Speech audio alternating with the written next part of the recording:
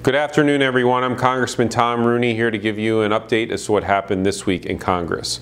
Congress passed a bill to extend the Veterans Choice Program for another 3 years. The Veterans Choice Program allows veterans to schedule medical appointments with local participating providers if the VA facility is too far away or is unable to see them within 30 days.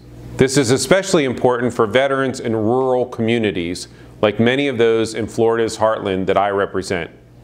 Since its start in 2014, the program has been used by more than 12 million veterans.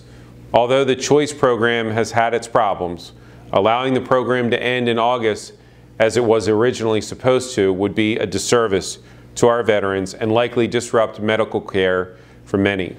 I'm confident that as a member of the Appropriations Subcommittee on Veterans Affairs, I can work with the new Secretary of Veterans Affairs to improve the program so that it works best for our veterans.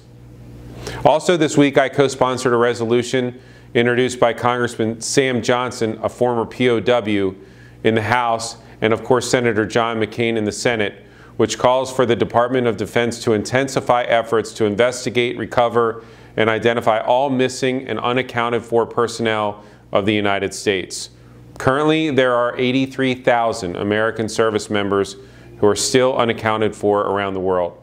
I proudly joined Congressman Johnson and Senator McCain to ensure that we do everything that we can as a government to account for Americans missing from our nation's past wars and conflicts.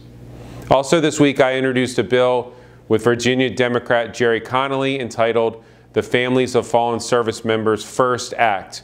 This bill will ensure the immediate payment of military death benefits to survivors of fallen service members during a federal government shutdown or any other circumstance when federal spending authority lapses. After the 2013 government shutdown, the House passed another measure similar to this, but that was temporary. This bill would make permanent the appropriation for military death benefits and other survivor benefits, protecting military families of fallen service members from congressional inaction. Politics should never impact the families of fallen service members, period. Also this week, I met with the Florida Army Corps of Engineers to talk about how critical it is for Florida that we properly fund the Herbert Hoover Dike and Lake Okeechobee, Everglades restoration efforts, and beach renourishment of Manasota Key. Nearly every single congressional district across this country has an Army Corps project in it, and it is imperative that they prioritize these projects properly.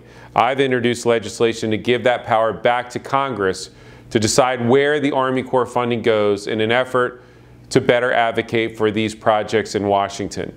The Army Corps is too important to not be funded directly from Congress, not the faceless Washington bureaucrats. And finally, as you know, I'm a member of the House Intelligence Committee. I've been asked, along with Mike Conaway of Texas and Trey Gowdy of South Carolina, to help lead the investigation regarding Russia. I am confident that we will follow the facts where they lead us and reveal the truth to the American people. That's all I have for you this week. Thanks for taking the time to listen to this message, and I hope you and your families have a great weekend.